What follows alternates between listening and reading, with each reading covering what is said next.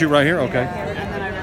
Well, men, back again for another Emmy round after a year away. Thanks for having us in the lead in every category. I appreciate it. You never know. You're the know. only proven winner in that category. It's true.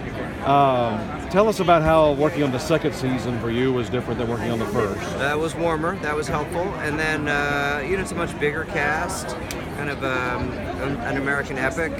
And, it's always like fitting a 10 pounds of story into a 5-pound bag production-wise, but we managed to do it every year somehow. And a period piece set in 1979.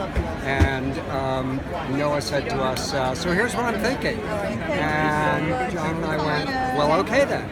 And so that was a challenge. It was a challenge to deliver the scope. He stepped on my baby. Satisfying experience for such a large canvas and a period piece.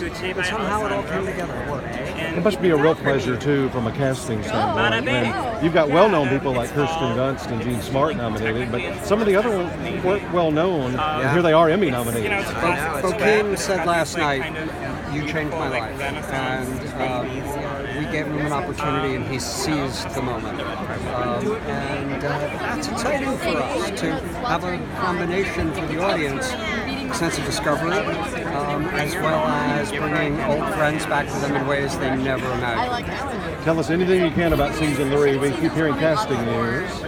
Yes, Ewan McGregor and Carrie Coon and Mary Winstead. It's going to be good. It's maybe one. I think we might not as big as season 2.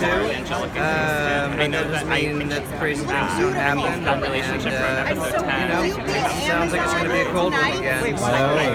Set in 2010, which is the most contemporary we've ever done. Right. But it gives us a perspective because it is a true crime, and we have to look back at what that true crime is. What's your when is production and when might we see it? End of November we're shooting, and I think we're coming back in April. So. For the next, you won't miss a cycle. You'll see me next year. Okay, good deal. Thank you so much. Have a good time tonight. Thanks so much.